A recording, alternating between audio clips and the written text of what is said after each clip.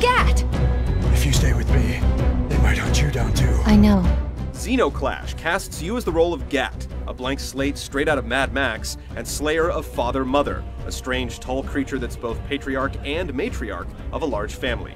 Now they want vengeance. Playable flashbacks flesh out the events leading up to the murder, while Gat's ongoing exile into the Savage Lands makes up the tail end of this first-person puncher. Combat is the mantra, which comes in the form of punches. Strong attacks are mapped to the right shoulder button. Holding down winds up the attack, and releasing delivers a fierce uppercut that feels harsh and impactful. Conversely, throwing 3 consecutive jabs by holding down the left shoulder is off-putting. You'd expect to time your blows in a more metered, less automatic manner. When fists fail, a good spear or hammer could offer some extra oomph and variety, as do the occasional fishy firearms.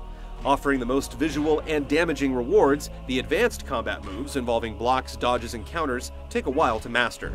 The world's topography and ecology constantly engage you, and though you'll fight in small stages, only a few areas feel like bare-bones arenas.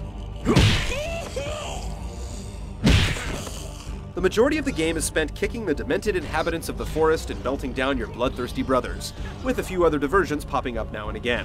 Hunting makes for an enjoyable minigame, but some forays into shooting overstay their welcome. Even some of the most startling scenarios lose their impact when they resurface. Single player is about 5 hours long, so it's a shame it double dips. What? They're alive! Go away! After the campaign, there are arenas to tackle solo or with a friend on the couch or online, and a new mode called Zeno Rush. It's a time trial mode that rewards you for striking enemies with a hammer by rolling back the clock a few seconds. Zeno Clash gives off an aura of being bigger than it actually is, and its less refined spots really stick out. Constantly bizarre, if you can overlook its blemishes, you'll find an experience like nothing else out there.